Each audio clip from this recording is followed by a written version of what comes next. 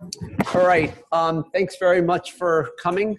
The Boroff-Forman lecture is obviously very important to me, but I'll tell you that the history of it is that I had had a catastrophic illness in 2010 and 2011, and it was very important for me to be able to give back and show thanks for both to the department and the medical school, the university, the hospital, for really standing by me and doing everything that they could during that time. And one of the most central figures to that was Jim Brink, who really was visiting at my bedside every single day when I was in this hospital and at home during that period of time. I'm really thankful, 7 years since that time, almost exactly 7 years to the day since that has been over, to be able to return some way to the university through the Boroff-Forman Fund, which has now funded scholarships in the School of Public Health, internships in the School of Public Health, and the Boroff-Forman Lectureship, which has included visitors such as our 19th Surgeon General of the United States, Vivek Murthy, Zeke Emanuel, Harlan Krumholtz. For those of you that attended 2 months ago, we did the screening of Taveras Human here, which is continuing its national tour, and we were the second place in the country basically to show it, and basically hopefully to shine a light on health policy issues that are relevant to those of us that are practicing medicine, or in my case also being a patient at times. Nobody could be more important to be able to give this lecture than Jim Brink, who I've known for 28 years and who's been one of my closest friends during that time. I met him on my first day of my GU rotation at WashU. It was his first year of being an attending at WashU, and it was my first year of being a resident. And I don't think I've ever made a friend faster than we became friends at that time. He'd come to WashU after already finishing his residency at MGH, where he was chief resident, and also had done an abdominal interventional fellowship. And before that, he had grown up in Indiana and attended Purdue University, and graduating in 3 years, and Indiana University School of Medicine. He has been, honored so many times, given so many lectureships. Seeing him back at MGH makes me happy in only one way, and that is that I know it was always his dream to be able to go back there and become physician-in-chief, radiologist-in-chief at MGH. And so I'm happy about that, even though it has meant that he has left Yale, where he was our chair for, I think, 7 or 8 years, and really presided over a time of both turmoil and transition to great stability in our department.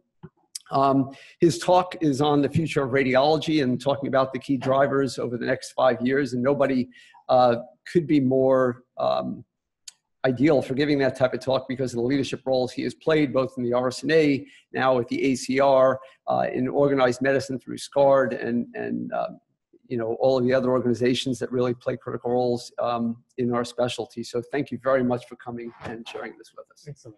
Thank you. Thank you so much, Howie, for what a nice introduction, and what a pleasure it is to be back. I've really looked forward to this visit. It's been 5 years, and I really was telling all my new colleagues how eager I was to come back and reconnect with all of you, and so thank you so much for inviting me. I was telling many earlier today that after you leave, you start realizing some things that were really terrific that you just didn't appreciate as much, and so maybe I'll share some of those with you as at the end, if not before. So a few disclosures. I don't have personal financial interest to disclose. At least for 4 more weeks, I am chair of the board of the ACR. I'm not counting the weeks. It's been a lot of fun, but it's been a big job. There's no financial relationship with myself or with the MGH. Sometimes people think that there might be a linkage given some of the programs that we've contributed to the ACR from the MGH. We do have a consulting group at MGH that provides consulting services to a variety of entities, but in this talk, the ones that we provide to Nuance may be relevant regarding a decision support for reporting. We have a data science center that does artificial intelligence stuff. We have relationships with GE, NVIDIA, and Nuance, and I'll speak about some of those activities as well. So what are the key drivers? It's always a little bit dangerous to get out the crystal ball and imagine that you can forecast the future. So please don't shoot me 5 years from now if it doesn't turn out the way we might think. But the main drivers, I think, first are payment reform. And I'll speak about site-neutral payments and MACRA a little bit, and how that segues really into a bigger topic of really population health management and what we as radiologists can do to contribute to that need. And then finally, I'll segue from there into artificial intelligence and how machine learning, deep learning, data science can really, I think, also be leveraged to help us with these first two activities. So let's begin with site-neutral payments. And there's a gentleman at MGH whose name is Taveras. He's very active in payment reform, payment policy, and so forth. He's now our CEO of the Mass General Physicians Organization. And although I think he told me once he would always deny it if I ever quoted him, what the heck, that he thought that the one way to cure America's ills in healthcare were, if someone really implemented site-neutral payments, it would eliminate a lot of the trouble. It would cause a lot more trouble because so much of our engine is floated by the benefit that comes from the ability to charge more at certain facilities than others. But Zeke Silva, who chairs our economics commission at the ACR, highlights the difference here for a brain MRI in Texas. The technical component, according to the Medicare physician fee schedule for 2018, reimburses at $158. Whereas the Methodist Texan Hospital effectively $225. So you may say, well, that's not that big a difference, but on a percent basis, it actually is, isn't it? That's a pretty substantial difference between a freestanding center and a hospital-owned facility. But that's government payment. What about when you look at private insurers? And this source comes from Amino, which shows rather dramatic differences in the price of imaging. This is for a limb MRI, and it could cost as much as $1,500 more if taken at a hospital versus a freestanding imaging center. You'll see Connecticut's at least above average. Massachusetts is way down here, but even still, this is something that we fear a little bit because this would make a big difference to our ability of our hospitals to be able to make it all work. I actually wrote an article about this in which I could point to a lot of different hospital services that could be affected, and the one I chose to focus on was our police and security force. Who pays for police and security, which in our hospital is a really important function, and probably is here too. But the big urban hospital, this is an extremely important function, and it's the way all the economics work that help sort of drive the overage, if you will, from these kind of services, help allow us to pay for those kinds of services. So the big bombshell happened last summer when Anthem declared in this policy release, and in basically June 28, when they made this effective, that they would no longer pay for high-cost imaging and hospital-based imaging facilities at all. In other words, complete denial of payment in certain locations. This was a big bombshell, basically, and effectively saying that you would need to go through their benefit manager, AIM, to get approval for imaging in any hospital-based facility if you're going to get high-cost imaging. And effectively, they would only pay for what they thought was appropriate. They did provide some carve-outs, some medical necessity carve-outs for very limited conditions, obstetrics, perinatology, and so forth, but that was very limited. They have liberalized these a bit. They got a lot of criticism for it, but they didn't overturn their policy. They just simply opened up some of the carve-outs.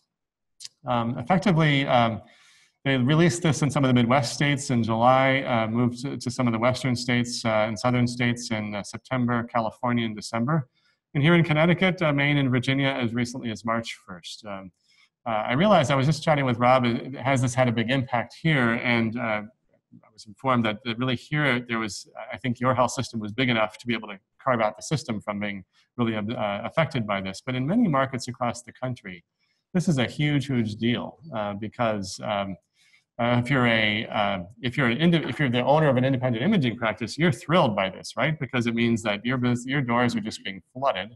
If you're an employed physician for a hospital, it means you're being starved, and your hospital's being starved. And very memorable speech by Deb Dyer, who's at the National Jewish in Denver, talks about the impact it's had on them since it went live in September 1st, being very draconian. So this is a big deal. One little tidbit to share, I suppose, is that when Medicare forms policy, they do it through a very formal process. The public can comment, organizations can comment. There's a formal period by which you can help shape the policy. They may not listen terribly well, but at least we have the opportunity to help shape it. But when a private carrier implements policy, it's just released like a bombshell, and you find out about it on Aunt Minnie, or there is no public comment period, no ability to shape the future so much. And so it's interesting because I think the government has been really dancing around this issue for some time. And in the meantime, this private carrier just took the bull by the horns and said, okay, we're just going to do this. As you may know, it was also tied to some other rather draconian policies, which really raised the ire of a number of other specialties. What I found most egregious was the ER visits. If you were deemed to be not emergent and you had an ER visit, you could be denied payment for your ER visit. So I took my 20-something-year-old to the local hospital in New Hampshire last summer when she slammed the car door on her hand by accident, was screaming in pain, and what do you just jump in the car and go run to the emergency room? About halfway there, I realized, oh, she probably doesn't need to go because she's already, you're already on your way, and if this policy were in effect, I'd be paying for that ER visit because by the time we got there, she really didn't need to go. Okay, but maybe I should have turned around, but whatever. The point being is, this is a big deal. There's also the modifier 25 piece of this, which says that if you're a proceduralist, you couldn't also do a same-day evaluation, same day as the procedure. That's been overturned as well. But our policy, the policy about imaging, still stands. And the fact is that the ACR did take a very strong position on this, where we came out very much against it, feeling that this was really a drive to commoditization of our services and a race to the bottom for rate reimbursement, really created an intermediary between patients and their physicians, forcing patients to certain providers and denying their care at other providers that really affect our specialty. We've made it very clear that we would oppose a reverse steerage policy. We're not trying to favor one practice over the other, but just feel that this kind of steerage is challenging, if not just downright objectionable. I like this cartoon. Effectively, the true effect is sort of saying, to cut costs, we've moved our clinic overseas. Please take a ticket for your flight coupon and we'll fly you to the low-cost provider. So where does it stand currently? As I mentioned, they haven't liberalized the list of exceptions a bit, but there is a lawsuit pending in Georgia now by a hospital there about the policies. The ACR has banded with a number of other organizations to really try and fight this through a number of mechanisms, either through media appeals, letters to Congress, and so forth. And I think it's more to come on this issue. Suffice it to say that these are the organizations that have banded together, ranging from the emergency physicians to the radiologists to the radiation oncologists and so forth, vascular surgeons, with a number of efforts at it. But this is a long fight, a long struggle, and I do think that I keep thinking back to Tim Ferriss's comment that this is a big deal, that if other carriers follow suit and this becomes a nationwide trend, it's going to just turn upside down how hospitals function, how private practice imaging centers function. Our advocacy timeline I won't bore you with, but suffice it to say there's a lot of effort being paid to this today. The last thing I'll mention is that one of the interesting things is that I wrote an article about this, which I called the Hatfields, the McCoys, and Anthem's New Policy for Advanced Diagnostic Imaging, because as the chair of the board, I've never received so much hate mail in my life. Over the last 6 months, I got lots of hate mail over ACR's policy because the owners of the imaging centers were so upset that we would take a posture against this policy. It's a little surprising to me that this just appeared last week, that Anthem's first quarter earnings rose 30% to $1.3 billion. They attribute decline in medical costs improved its performance thanks to value-based care models. Well, okay, so if was that the goal? I mean, is that why they're doing this? It's a little coincidental to me. But suffice it to say, it's been a real challenge to try and keep the House of Radiology together on this. One thing, an interesting tidbit, in my current job, the radiologists own 2 imaging centers, and one of those centers is in a very exclusive part of Boston, which really provides a ton of margin for us. And we use that margin to support our research mission. So, $2.5 million a year in our department flows to support the research enterprise. And that comes from the technical revenue earned at our own imaging facilities. So even though it may seem like a town gown issue, at least in our gowns, this is important to us because the independent imaging facilities actually float our academic mission. Let's turn a little bit to MACRA. I'm not going to belabor this. We could spend a whole hour talking about MACRA and what it means for physician payment, but I want to highlight where it flows to where the things are heading in this model, which is really toward alternate payment models. MIPS is effectively the new version of fee-for-service, but there's a real drive to push practices to APMs. APMs are really about coordinating care, improving quality, and reducing cost all at the same time. And effectively, it's rather loosely defined in the statute, but does require physicians to assume a two-sided financial risk, including a quality component. But this need to assume financial risk really, I think, will drive the way to what are really boils down to being population health management challenges. It involves coordinating care, improving quality at lower cost. There's a number of things that we can do to participate, whether they be participating in bundled payments or ACOs or what have you. But suffice it to say that physicians are encouraged to take on this risk. They receive incentive payments of 5% annually from 2019 to 2025. In big academic practices like this and MGH as well, we're kind of immune to this because our practice plans take care of this for us. So you probably haven't been living in the macro world so much, but it's important to be aware of it because it does pave the way, I think, to the next big driver I'll get to in just a moment. One tidbit is, I'm not sure about this practice, but at MGH we actually are in an APM as a whole group practice already, but one of the challenges is that we have to have at least 25% of our business, Medicare business in it in 2019, 2020, but that accelerates pretty rapidly to up to 75% by 2023. And so this is one of the hardest things for us to meet is this particular requirement. There's a number of things the ACR is doing to try and help radiologists participate in APMs listed here, including bundled payment models for CT lung or mammography and so forth, stroke. And some other apps that can help radiologists understand what their share of a bundle ought to be. Participation in registries is a big deal, and this is actually near and dear to your hearts because, you know, guess who is in charge of all the registries for the country? Anybody know? Jeff Weinrib. He's in charge of the near dear, which is the aggregation of all of the ACR's registries. As you can see in the statute, it encourages use of qualified clinical data registries. Near-DEAR is the National Radiology Data Registry, and it's a qualified clinical data registry. There are a number of different registries available, but if you're in practice, these registries are really important to you because it enables you to participate in the quality payment program under the new payment models to be able to get paid. And they include the CT colonography, mammography, lung cancer screening, the general radiology improvement database, the dose index registry, and the interventional radiology registry done in conjunction with SIR. These also enable us to not just qualify for payment, but enable us to follow patients, of course, document for payment, but also data mine for best practice. So encourage, even though you may not be directly tied to these issues at the moment, important to keep in mind going forward. Certainly there's a drive to push people to APMs and assume that two-sided financial risk. And I won't belabor these particular details, but suffice it to say that the world is really pushing us to move in this direction. And if you're really going to participate and assume two-sided risk, you need to do it for a whole population of patients. Which brings me to the next big driver, which is population health management. And I find this particularly fascinating because 5 years ago when I moved to Boston, this was one of the topics that I felt really was very different between working here in Connecticut and working in Massachusetts because it's a pretty short drive, but boy, it was a huge difference in how much penetration there had been. In fact, each department in MGH, including the day I arrived, I was asked, what are you going to do to help with population health management, including radiology? And I ended up putting all my eggs, or our department's eggs, in this basket, variation control. Trying to reduce variation in how we do our business.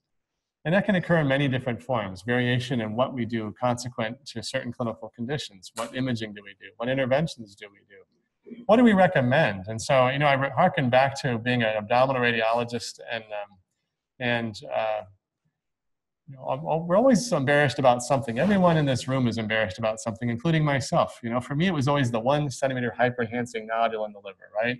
Do we do an ultrasound? Do we do a CT? Do we do a follow-up MR? Do we do it in 6 months? Do we do it in 12? What do we do? And yet there is best practice available to us, but we don't always necessarily leverage it. And as a consequence, a lot of that stuff gets done that isn't really following best practice. And so to me, this was how we could contribute most. But before I get there, let me talk a little bit more just about population health management. I needed to come up to speed when I went to Massachusetts. So I turned to this source, a roadmap for provider-based automation in a new era of healthcare. And the goal being to keep a patient population as healthy as possible, minimizing the need for expensive interventions such as ER visits, hospitalizations, imaging tests, and so forth. It requires new skill sets, new infrastructures, but a key element here is at least semi-automation, if not automation. Because there's a lot of people out there, and if we're going to really assume two-sided financial risk for their health, those 100,000 people that we might be contracted to take care of their health, and we're going to own risk on their health, we got to leverage tools to help us do that. And that's really what this means, assuming that kind of risk. I can tell you that two-sided risk at Partners Healthcare, we have almost 50% of our business on the outpatient side, on the commercial side, is in at-risk contracting. So it's a big, big part of our program. I'm not going to, this is not meant to you to read, but just to show you what it looks like. Every year we have something called the Internal Performance Framework, which defines the measures by which we're going to be measured against with our carriers. And rather than make you read it, I'm just going to highlight the buckets, and these are the buckets. But what I find really interesting about this is that I give credit to Tim Ferriss, who was the head of population health management before he got his new job.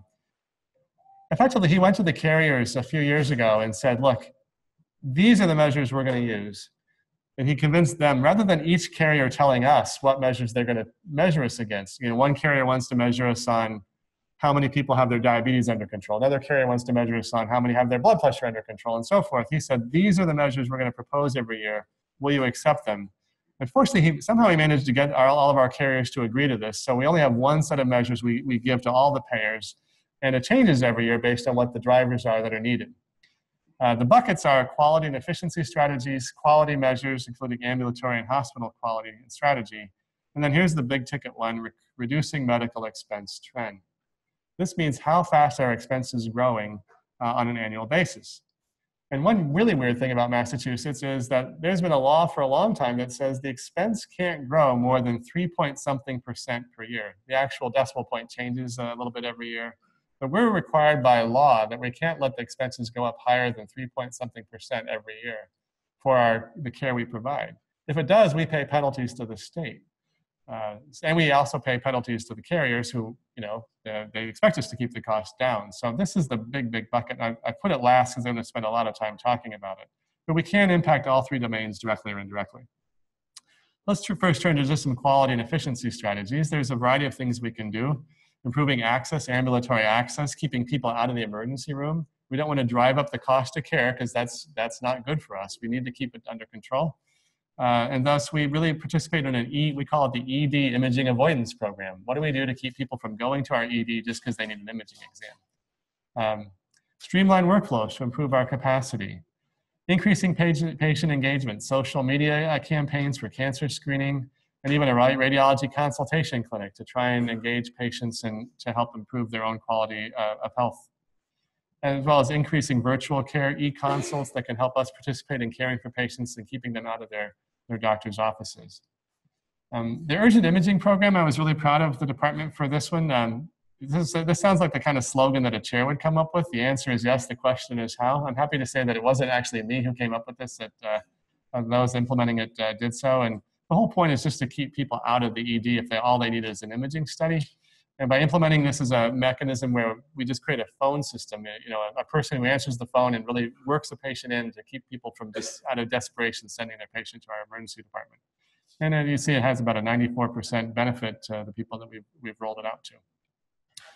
Auto protocoling, Raina and I were talking about this earlier today, that just to streamline throughput in the ED, we started auto protocoling a number of cases that need imaging, particularly non-contrast CTs, which are relatively easy to auto protocol. And that's made a big difference. It's dropped our time to complete imaging exams by about 20% or about 20 minutes overall. We've rolled this out to almost all of our non-contrast CTs and are now looking at some of our contrast studies. Streamline radiology reporting and notification. This one actually had the biggest impact. This is a tool I'm going to speak of a bit later. This is a decision support for reporting tool. But I'll speak about what it means later, but suffice it to say that when you use this tool, it really triggers an electronic conclusion. And with that electronic conclusion, we realize we can just propagate that through a pager and notifying the referring physician in the ER that their results are ready. And look at the impact it had. It's almost embarrassing. It reduced length of stay for abdominal pain patients by 2.5 hours just by letting them know the results are available. Hard to imagine, right? I mean, 2.5 hours is crazy, but that's what this particular project showed. So they really liked it, the fact that we can, just trigger a page when just saying, the turkey's done in the oven, I mean, your results are ready, come look. On basic quality measures, and I know, thank you, Tom, for coming today. I mean, the chief medical officer beats this drum all the time. I know Peter Herbert did as well. Infection control, hand washing, and so forth. We'd have to be big risk participants as anyone else in this. Cancer screening rates are a big deal. So many of these carriers, for their two-sided risk models, what is the breast cancer screening compliance rate? What is the cervical cancer screening? What is colon cancer screening? And if you don't comply and you don't show that, 98% of your cohort, maybe 95, is up to date with their screening, you pay penalties and the two-sided risk models. And so what can we do to help? We've taken a number of ways to try and help. We do text message reminders for screening. We offer same-day breast and lung cancer screening. So if a patient is found to be a candidate for lung cancer screening, we offer to get them in that day, even in our homeless clinics and in our vulnerable populations. And even using a predictive modeling, thanks to a gentleman named Efren Flores in our department, a physician who, he's very passionate about this. This is a map of the Boston sits here. This is Charlestown, Revere, Chelsea. You can see that we can see who's most likely to miss their appointments based on various socioeconomic factors, and then hopefully plan interventions to help with this. I can tell you that the interventions are a little bit more challenging. We're working on we have a van that goes back and forth to Chelsea every day to shuttle patients for radiology, and we're looking to try and let that van go pick up the more vulnerable patients from their homes and bring them to some of our imaging centers. The primary care physicians love this because at the moment, they feel like they own the entire burden of getting their patients cared for. And these are imaging studies, and the more that even if you help them a teeny bit, they just love it, I mean, and we should. So the more we can do to help, the better. But here's the big nugget, reducing medical expense trend. How do we help keep the cost of care down for this population and keep it in line? There's a variety of things, imaging import and interpretation. I understand since I've left, you all bring in studies and interpret them from outside, is that right? Which is great, and we do the same. It avoids repeating examinations, improves care coordination. Risk coding and documentation is a bit esoteric. It's using imaging to help predict future risk and expense. I love this one, out-of-network utilization management. And in Boston, we have a lot of trouble with patients leaking to carriers outside of Partners Healthcare. Our big competitor is Shields MRI up there. And how do we, if they do leak and go to these places, we pay twice in a way. We pay for their imaging because we own their imaging costs. We also pay because they don't use our decision support systems to help keep utilization appropriate. And that brings me to appropriateness and variation reporting and control.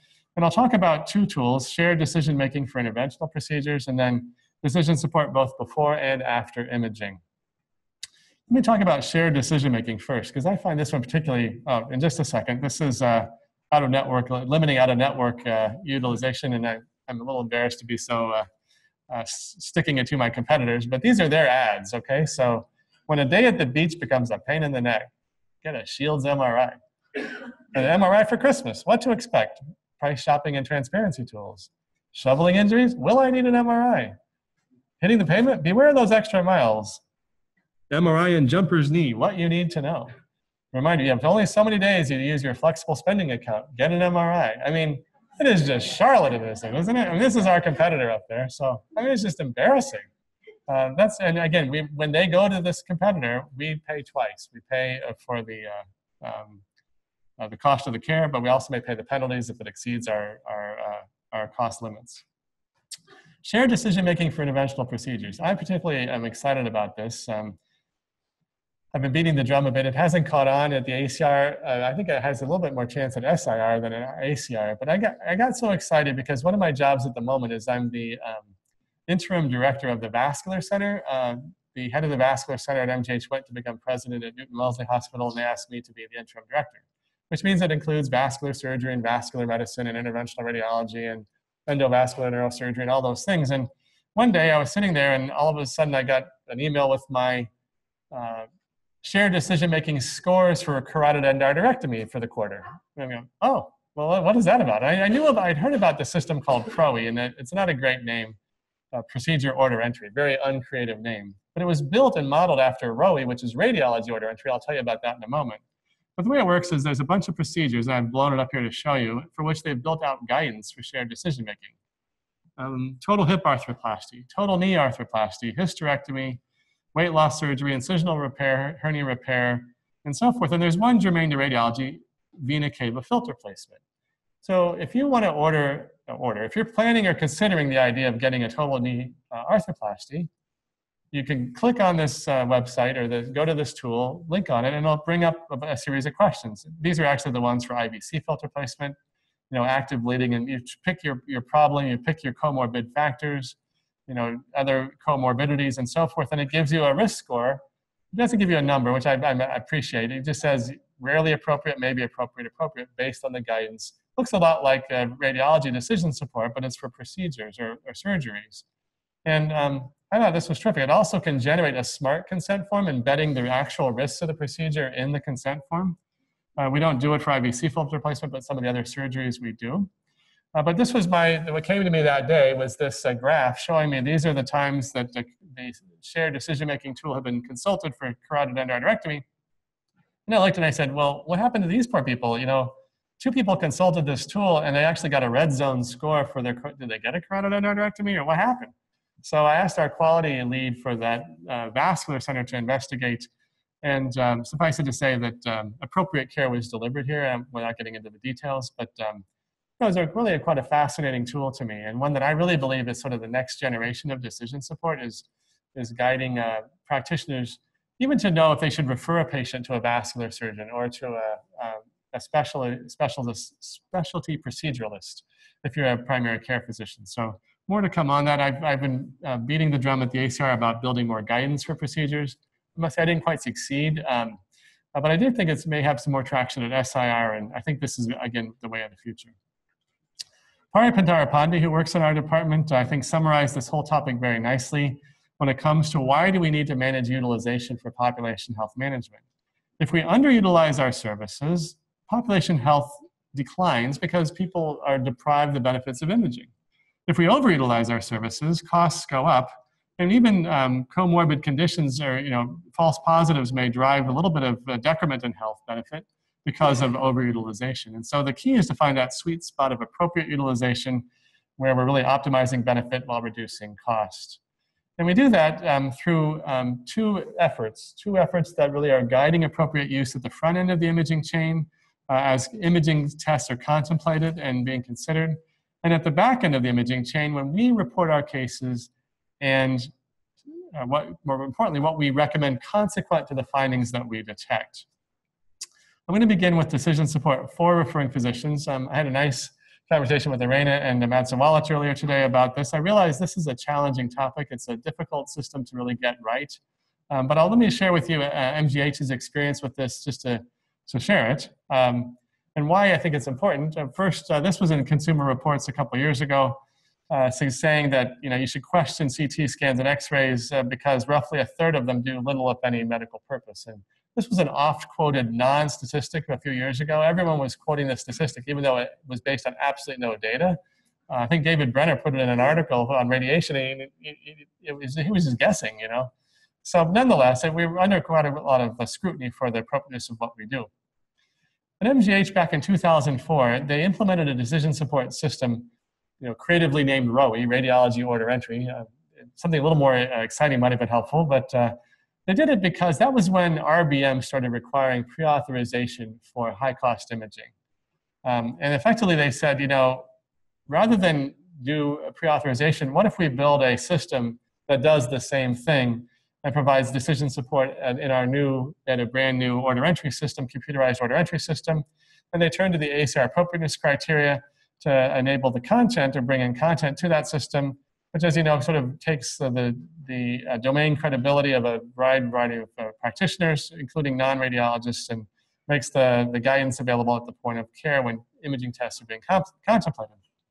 Effectively, the appropriateness criteria, as you know, existed for many years. Those of us who are older remember when it came in a big book, you get this big book in the mail. Then they got them on a CD, and you get a few CDs in the mail. And now it's all online.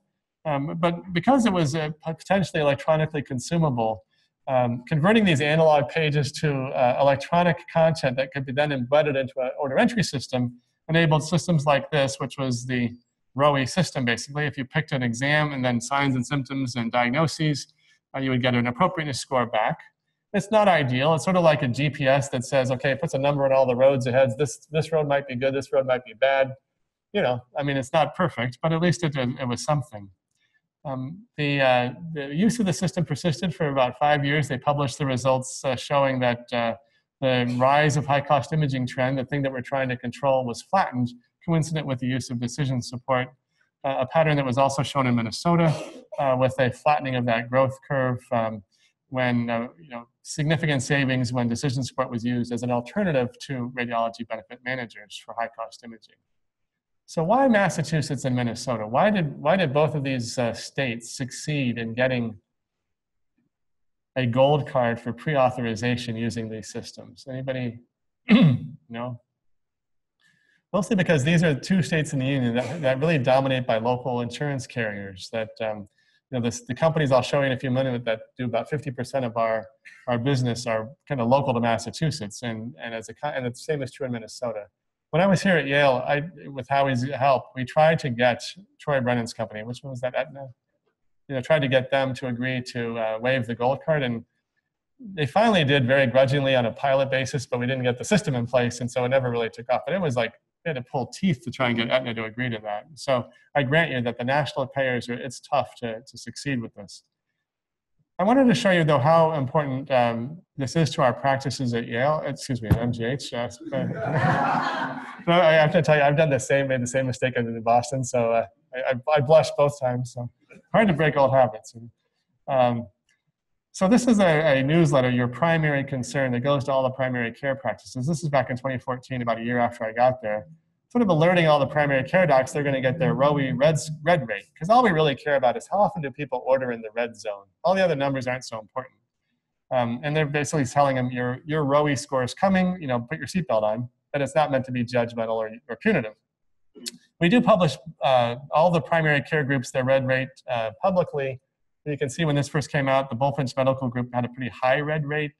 The Waltham Group, by the way, where Bill Mayo Smith's wife is the lead primary care doctor. They had the lowest red rate. But it was interesting. I went to one of the meetings where the CMO, Tom's equivalent, sits with each primary group to show them their red rate of ordering.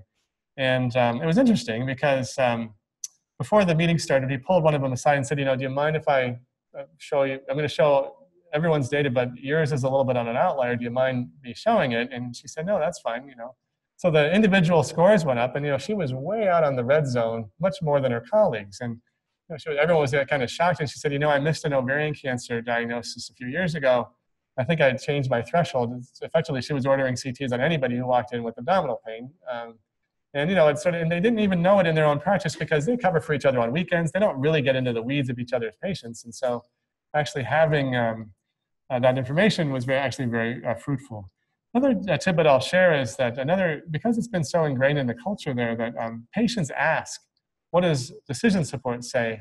The head of quality and safety was telling me that she was talking to a patient once in her office and having a difficult time convincing the patient she did not need a lumbar spine MRI. He has low back pain, and the patient really wants an MRI. I don't think you need it. And she finally turned the screen on her desk to show the patient, look, here's our decision support thing. It says you don't need MRI. And she says, now these patients come and say, well, what does decision support say?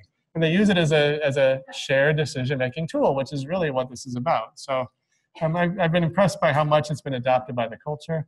I've also seen, I don't show it in this particular talk, that the red rate has gone, most of the time when you turn it on, it's usually in the 5 to 6% range on a gross average basis. But at MGH, it's about the 1.1 to 1.2, 1.8% range.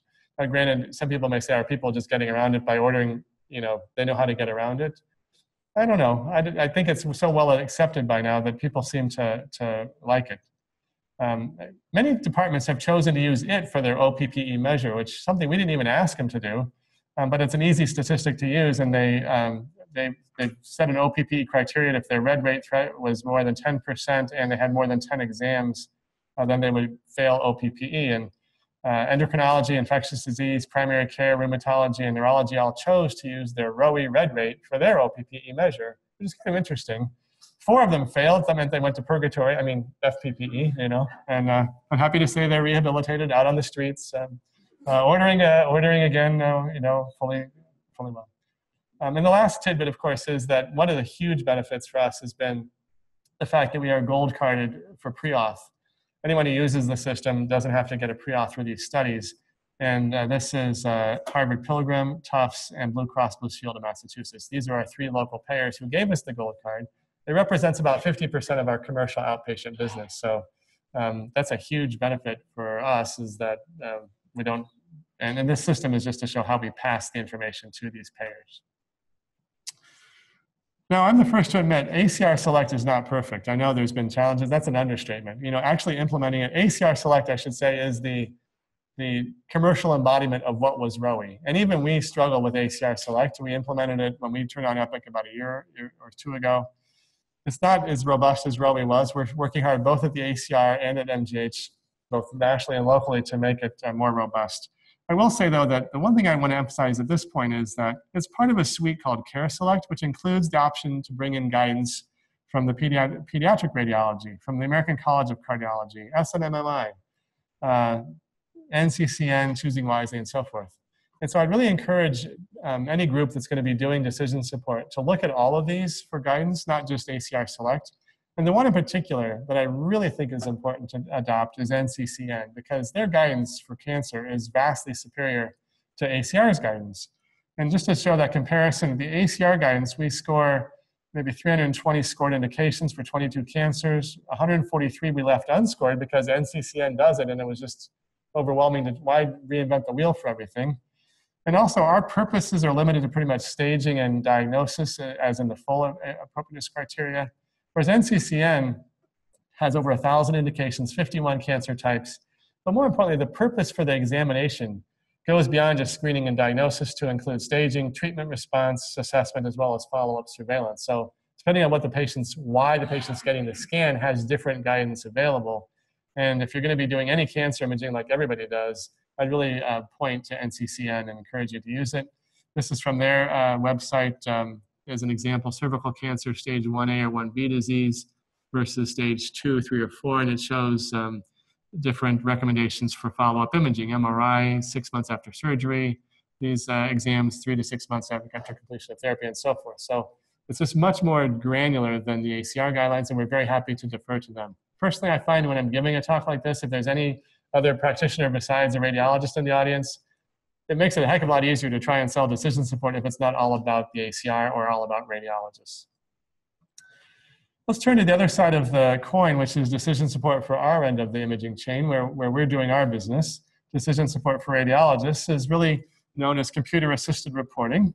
And it enables us to embed care algorithms into our point of care, where we do our business. The idea being that if we apply the same algorithms to the same imaging scenarios, then variation in what we do, most importantly, what we recommend, will be reduced. And back to my example of the 1 centimeter hyper-enhancing nodule in the liver, you know, at least in practices I've been in, is it the ultrasound follow-up, CT, MR, 6 months, 1 year, you know, I mean, there's guidance to follow for that stuff, but it's hard to get practices to really adopt the guidance and use it. And that's what this tool is about. I give big credit to my colleagues before I got there. In 2011, they published this paper to show the sort of the proof of concept of the idea, which is really to enable us to better comply with best practice or recommendations. Use of the tool was shown by Michael Liu at MGH to improve compliance with, say, the lung nodule guidance for follow-up from about 50% compliance to over 95% when the tool was made available at the point of when we are practicing. The first thing I'll say, though, is if you know what you're doing, you don't need to use this, and you probably shouldn't. It'll slow you down. But this particular paper was about abdominal radiologists when they find lung nodules at the chest bases, what to do with those. They're not chest radiologists. What do they do with them? And they use the guidance to make sure they know what they're doing. If you do know what you're doing, don't bother. You know, do your job and do it well. But it's just a nice crutch for people in the emergency room and otherwise practicing outside of their usual comfort zone.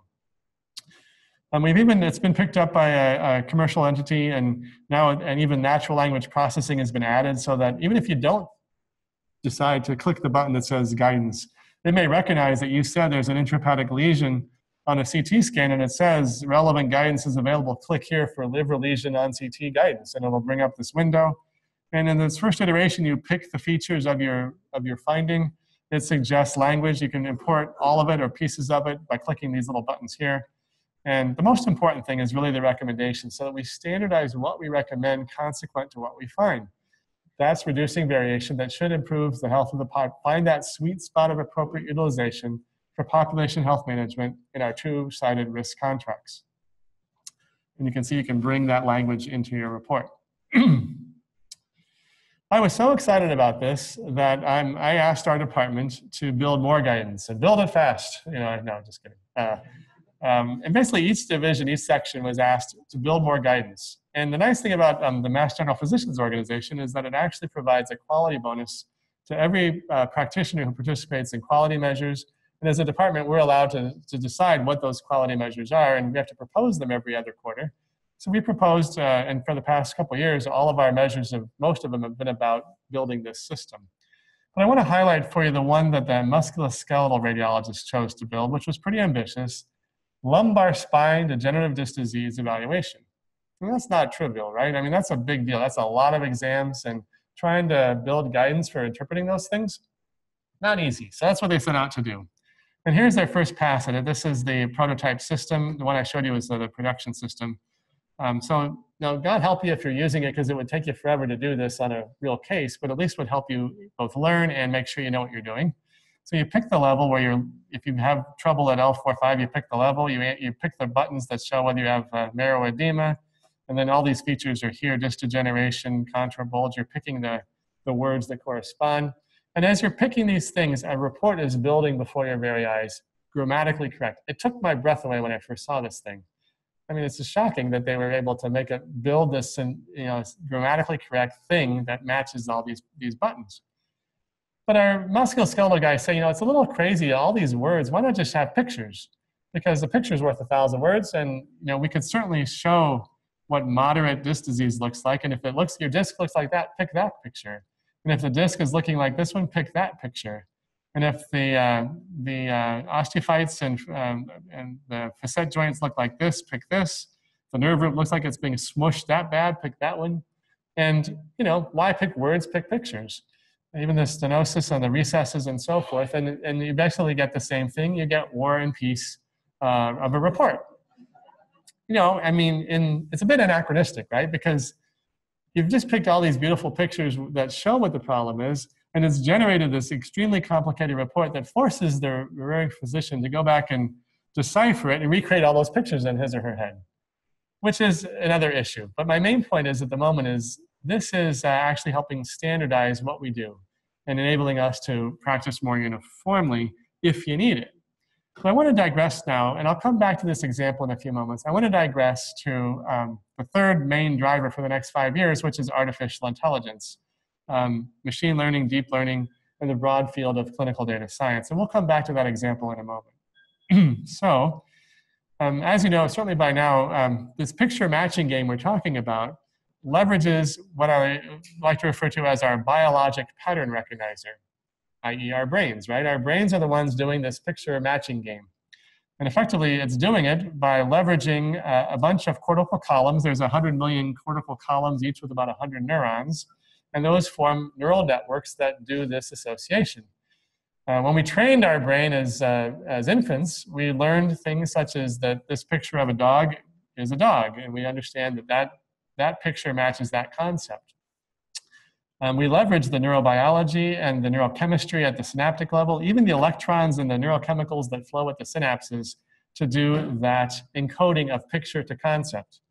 But what if we actually were to replace the biologic network with an artificial neural network using graphic processing units that do linear algebra to recreate that biologic network as an artificial neural network that does the same thing? That's certainly possible. That's what this whole field is about, such that we can actually train an artificial neural network to understand pictures, sounds, data to generate objects, understandings of objects, people, concepts, and diseases is the idea. This is, by now you'd have to kind of be living under a rock not to have heard about this, but the bottom line is that this is growing extremely rapidly. At RSNA this past year, there was a bone age competition where 70 bone age algorithms were being evaluated. We did one at MGH that's in use in our pediatric radiology reading room today, which effectively we trained on a bunch of bone age radiographs, and that's effectively taking an untrained network and spinning the weightings of those networks to maximize the diagnostic yield, which is at about 93% for within 1 year. It's not meant to replace this. It's the way this works is it brings up the one that it thinks is the one that matches most closely, and it brings up the two on either side of it, and you get to pick which one. But there's a video that I won't show today in which the pediatric radiologist actually liked the one to the left. It was not exactly the one right on, but it speeds this up, right? It's an efficiency improver, a precision improver as well. So let's go back to our example now. This is our lumbar spine MRI we were talking about, the picture matching game I was explaining. What if we train a neural network for each of these features that I had mentioned, right? So rather than doing the picture matching game yourself, what if there's a neural network trained to find disc degeneration at L4-5, facet joint osteoitis at L2-3, such that as we're generating the images as they're coming off the scanner, these work instantaneously and populate a database of imaging findings as the images are coming off the scanner. Now the problem is that there's going to be a ton of imaging findings, right? Because you and I know we apply filters every time we read cases, because you gotta see the forest for the trees, or whatever, for trees for whatever. You get the idea, right? I mean, it's it's a real, that's part of what we do, is to not get, but there's going to be a ton of findings, because let's face it, we all get more and more findings as we get older. But nonetheless, that's what's going to happen, is we'll be generating this three-dimensional database of imaging findings coincident with the generation of the images themselves. Our Center for Data Science at MGH, which, by the way, Mark Michalski directs, and you all know Mark, he trained here, effectively, in the last 6 months, has made enormous progress on this particular project. They have trained algorithms that find the spine, reconstruct true axials through its disc space, quantify central stenosis as well as foraminal stenosis, enabling at least those parts of that report that automatically generates to populate. But there's more here than just that. This is just to show the full report that would be generated. But I'm telling you, this is moving so fast. And just since RSNA, they built that much. If you go back to the list of features, that's about half of them. I mean, stenosis starts here. It's all these bottom ones. So they're down to here. They just have to fill in this top. I talked to the 30-year-old kid, I call him a kid, who's working on this project. At this rate, are you going to be done by January? He goes, maybe not January, but if you want me to be done by January, I'll make it. It's like, no, it's okay. But I mean, that's how fast this is coming. And so our lives are going to be turned upside down as these tools become available. They're not going to replace us, because to replace this, they may replace this in certain things in 50 years, 20 years, I don't know. But this kind of thing is going to be a diagnostic adjunct, and we'll need to adapt to it. So how do we fit into the equation here? So effectively, if the scans are coming off the scanner, the features are being detected by these algorithms, at least it'll help us improve quantification, because as it detects features, it can measure them and pre-populate measurements of things. It'll feed those features to clinical pathways, the guidance, the Fleischner criteria for lung nodules, or the incidental papers from the ACR, the algorithms that come in those papers. Those are also electronically consumable. And that guidance can then pre-populate reports, and hopefully with images, rather than the War and Peace that I showed you before, because God knows it's time to move past generating complex language and making our referring physicians decipher it when we could actually put the pictures in the report. Our job will be to filter all those findings and make sure that what is being concluded from the study leverages our understanding of anatomy, disease, and medicine. At the morning conference this morning, I went through a talk that's mostly about abdominal anatomy, subtle anatomy, ligaments, mesenteries, and so forth. And the residents who were there will attest, I think, to the fact that we have to do a lot of abstract thinking, even anatomically. I actually told our data science team yesterday, I'm not sure that I'd pick PE detection as one of the first chest studies, because there's a lot of abstract thinking in PE detection. Is it volume averaging with a adjacent lymph node or not, and so forth. I mean, it's something that it could come soon, but I'm not sure it's the one I would go to at the very get-go. So anything that requires abstract thinking on our part, in general, I think it'll be slower to come, and that's really where we can leverage our expertise. We also recognized as we built the Data Science Center at MGH that we needed some help on the back end. There's a lot, this is a big, big topic. It's one thing to do the usual stuff, which is define use cases, curate data, annotate data, train algorithms, and implement it clinically. That's in our domain, but there's a lot of other stuff that needs to be addressed, both in standards, regulatory issues, legal, ethical issues. And we decided that we need an honest broker organization like the ACR to take that on. And so we created the Data Science Institute about 1 year ago. And in the last year, we made a lot of progress. I'm happy to say, sort of building on the experience at the ACR in quality and safety and standards. Excuse me, I didn't mean to jump. Really making sure that we stay at the forefront of this and that we can help shape the future rather than having it shape our future, so to speak. Suffice it to say that it's about ensuring our value as AI evolves, protecting our patients from tools that aren't so great. So an interesting example is one of the studies that our Data Science Center did recently is they just evaluated 3 commercially available lung nodule detection algorithms that are available, FDA approved and available today. They took a data set and they just tested them against that data set. 2 performed pretty well, 80 to 90% sensitivity specificity. And again, if it's a diagnostic aid, that's pretty good. But 1 that is FDA approved performed terribly, in the 30% range for sensitivity and horrible specificity, and yet it's FDA approved.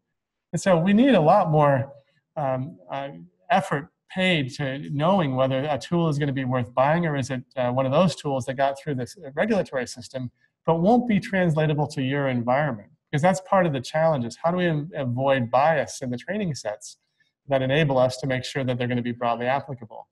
Even the bone age radiograph thing, those bone age, the Grulich and Powell cases are a bunch of middle-class kids from, I forget which city it is, right? So what if there's differences in bone age among different populations, different parts of the world? I mean, who knows? And no one's ever looked at it, so to my knowledge. Educating radiologists and other physicians, all of our stakeholders, of course, will be key. Keith Dreyer, who's my vice chair for informatics at MGH, is also the data science officer for this entity. Bib Allen, the former chair of the board, is the chief medical officer.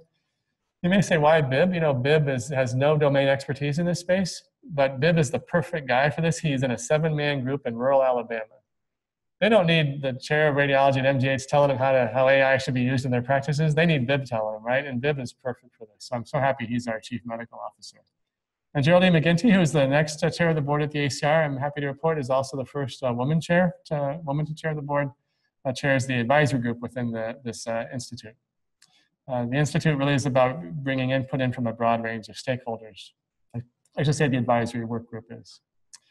And so those I think are the key drivers for the next 5 years. I do think the future of radiology is extremely bright. It's about really leveraging these tools. An interesting quote from Kurt Langlatz, who tweeted some time ago. I love this quote that said,